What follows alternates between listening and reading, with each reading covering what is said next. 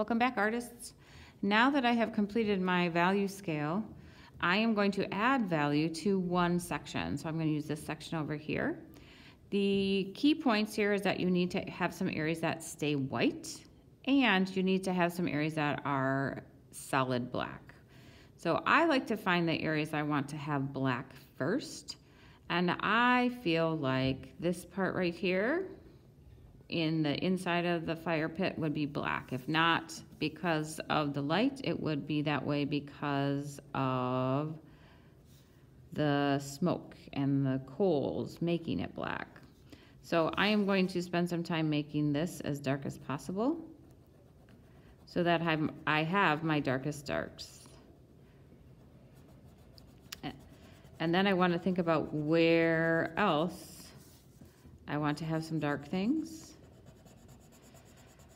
because these really dark areas help bring out the design, that contrast. We need that contrast when we're adding value. We're not just coloring it with pencil.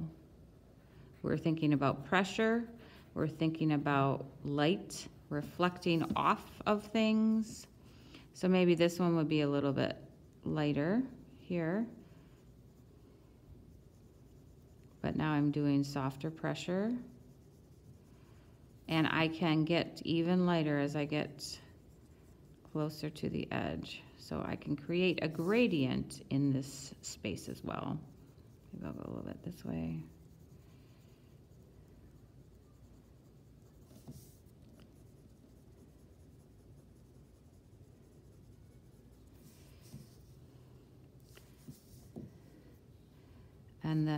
And I'm just going to continue this to help bring out the parts that I want to stand out. Things that are lightest are closest to you and tend to stand out.